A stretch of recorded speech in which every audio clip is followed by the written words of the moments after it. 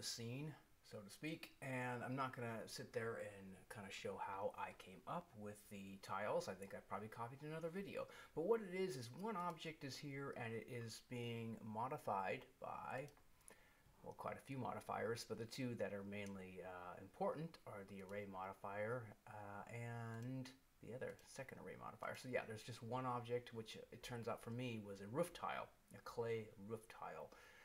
And I modified it to go one direction and then the other direction. So hopefully it looks like a roof. But I'm going to keep this short and sweet.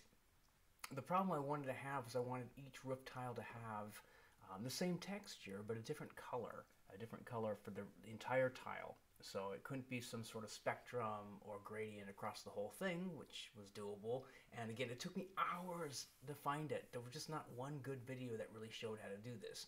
And there were in places, in bits and pieces, but yeah, and it was really important. You can do this with, if you kind of do it using a, oh man, I'm kind of flubbing everything here, but you can do this using a particle system. It's just not very easy. It doesn't offer the same control. So I found for something like this, much better to just use a use two array modifiers. It just got me exactly the result I needed once I figured out the randomization of the colors. Because I don't even want it like different. I want them also random.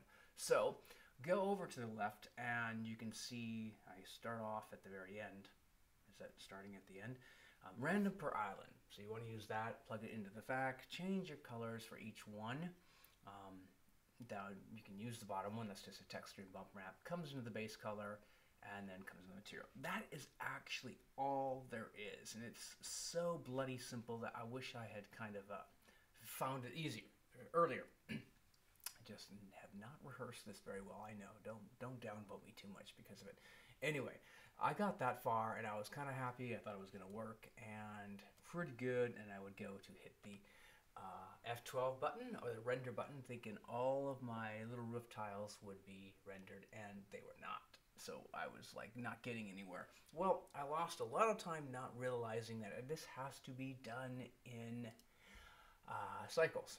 I don't know if I missed something somewhere, but there just wasn't one video telling me everything how to do it. So I'm going to go to cycles, if I remember where cycles is. Actually, it's on the top, it's easiest to find. And do the same thing here, hit cycles. And now it's rendering my roof from one tile, but using that random per island option. It's just, this is so cool. I mean, I just wish I had figured it. Again, I'm not kidding. I spent hours doing that. So that's it. That's actually all you have to know. If you're looking for the solution, yeah, you can do it with the particle system, but it's just not as easy. And I don't think it works anywhere near as well.